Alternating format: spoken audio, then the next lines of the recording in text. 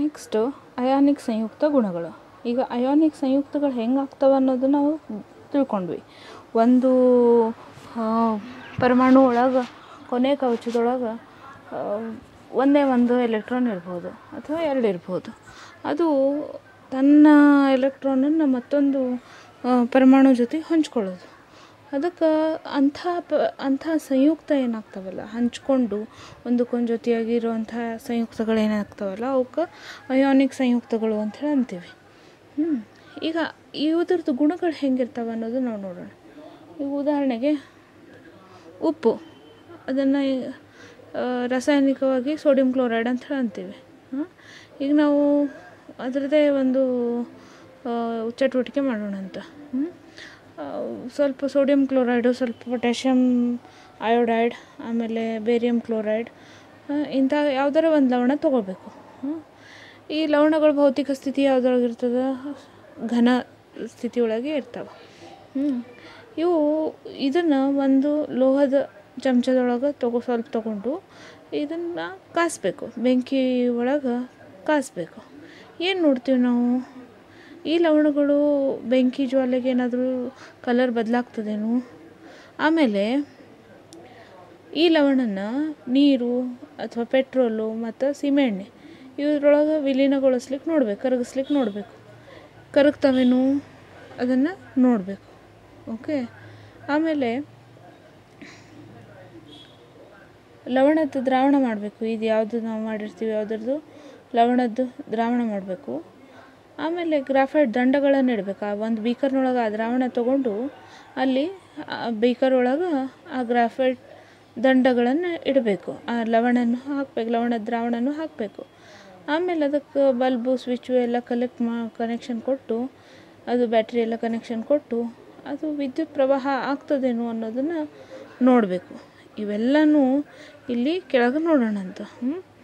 ಅದರ ಜೊತೆಗೆ ಈ ಅಯಾನಿಕ್ ಸಂಯುಕ್ತಗಳ ಕರಗುವ ಬಿಂದು ಎಷ್ಟು ಮತ್ತು ಕುದಿಯುವ ಬಿಂದು ಎಷ್ಟು ಕೆಲ್ವಿನ್ಸ್ ಒಳಗದ ಅನ್ನೋದನ್ನು ಇಲ್ಲಿ ಕೋಷ್ಟಕ 3.4 ಒಳಗೆ ಕೊಟ್ಟಾರ.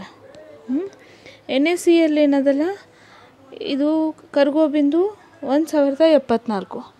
ಅದು ಇದ್ರದ್ದು ಕುದಿಯೋ ಬಿಂದು 1686. ಆಮೇಲೆ LiCl ಲಿಥಿಯಂ ಕ್ಲೋರೈಡ್ ಇದ್ರದ್ದು 887. ಆಮೇಲೆ ಕುದಿಯೋ ಬಿಂದು 1600. ಅದರಂತೆ ಕ್ಯಾಲ್ಸಿಯಂ ಕ್ಲೋರೈಡ್ CaCl2 ಇದ್ರದ್ದು ಕರಗುವ ಬಿಂದು 1045 ಕೆಲ್ವಿನ್ನು ಮತ್ತು ಕುದಿಯೋ ಬಿಂದು 1900 ಕೆಲ್ವಿನ್ನು. ಮತ್ತು ಕ್ಯಾಲ್ಸಿಯಂ ಆಕ್ಸೈಡ್ CaO ಇದ್ರದ್ದು ಕರಗುವ ಬಿಂದು ಎಷ್ಟು? 2850 ಕೆಲ್ವಿನ್ಸು ಮತ್ತು ಕುದಿಯೋ ಬಿಂದು 3120 ಕೆಲ್ವಿನ್ಸು. ಮತ್ತು ಮ್ಯಾಗ್ನೀಷಿಯಂ ಕ್ಲೋರೈಡ್ ಇದ್ರದ್ದು ಕರಗುವ ಬಿಂದು 981 ಕೆಲ್ವಿನ್ನು ಮತ್ತು ಕುದಿಯೋ ಬಿಂದು 1685 ಕೆಲ್ವಿನ್ಸು. ಓಕೆ. ಇವು ಕೆಲವೊಂದು ಅಯಾನಿಕ್ ಸಂಯುಕ್ತಗಳ ಕರಗುವ ಬಿಂದು ಮತ್ತು ಕುದಿಯೋ ಬಿಂದು. ಇನ್ನು ಇವುದ್ರದ್ದು ಸಾಮಾನ್ಯ ಗುಣಲಕ್ಷಣಗಳನ್ನು ನಾವು ನೋಡೋಣ. ಏನದ? ಒಂದು ಭೌತಿಕ ಸ್ಥಿತಿ. ಭೌತಿಕ ಸ್ಥಿತಿ ಏನಿರ್ತಾವೆ? ಸಾಮಾನ್ಯವಾಗಿ ಈ ಅಯಾನಿಕ್ ಸಂಯುಕ್ತಗಳು ಘನ ರೂಪದೊಳಗೆ ಇರ್ತಾವೆ. ಮತ್ತು ಇವು ಧನ ಮತ್ತು ಋಣ ಅಯಾನ್ಗಳ ನಡುವೆ ಇರೋದಕ್ಕೆ ಇವುಗಳದ್ದು ಪ್ರಬಲ ಆಕರ್ಷಣ ಇರ್ತದೆ. ಆದ್ರೆ ಅವುಗಳ ಪರಮಾಣು ಒಳಗೆ ಪ್ರಬಲ ಆಕರ್ಷಣ ಕಡಿಮೆ ಆಗಿರ್ತದೆ. ಹೀಗಾಗಿ ಅವು ಸಾಮಾನ್ಯವಾಗಿ ಹಿಂಗೆ ಬೇರೆ ಬೇರೆ ಆಗಿರ್ತದೆ, ಪುಡಿ ಇರ್ತದೆ. ಈ ಉಪ್ಪು ನೋಡಿರಲ್ಲ ಹೆಂಗೆ ಪುಡಿ ಇರ್ತದೆ, ಹತ್ಕೊಳ್ಳೋದಿಲ್ಲ, ಒಂದಕ್ಕೊಂದು ಅಂಟ್ಕೊಳ್ಳೋದಿಲ್ಲ, ಅದು ಕಣಗಳು ಅಂಟ್ಕೊಳ್ಳೋದಿಲ್ಲ. ಹಂಗೆ ಅದಕ್ಕೆ ಬಿದುರವಾಗಿರೋದು ಅಂತಾರೆ. ಹೀಗಾಗಿ ಬಿದುರವಾಗಿದ್ದು ಅದ್ರದ್ದು ಪುಡಿ ಇರ್ತದೆ. ನೆಕ್ಸ್ಟು ಕರಗುವ ಮತ್ತು ಕುದಿಬಿಂದು. ಈ ಅಯಾನಿಕ್ ಸಂಯುಕ್ತಗಳೇನವಲ್ಲ ಹೆಚ್ಚಾಗಿ ಕರಗುವ ಬಿಂದು ಮತ್ತು ಕುದಿಯೋ ಬಿಂದುಗಳು ಎರಡೂ ಇರ್ತವೆ.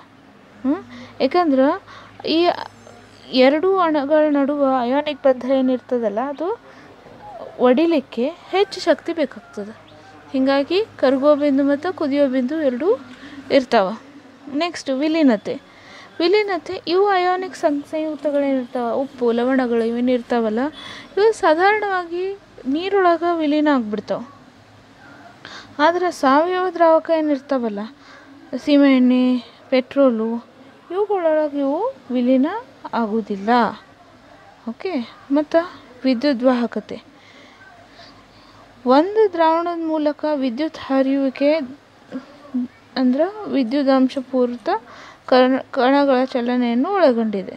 ಅಂದ್ರೆ ಯಾವುದೇ ಒಂದು ದ್ರಾವಣದೊಳಗೆ ವಿದ್ಯುತ್ ಹರಿತದೆ, ವಿದ್ಯುತ್ ಪ್ರವಾಹ ಆಗ್ತದೆ ಅಂತಂದ್ರೆ ಅಲ್ಲಿ ವಿದ್ಯುದಾಂಶದ್ದು ಅಲ್ಲಿ ಕಣಗಳು ಅವ ಅಂತ ಅರ್ಥ. ಈಗ ಅಯಾನಿಕ್ ಸಂಯುಕ್ತದ ಜಲೀಯ ದ್ರಾವಣ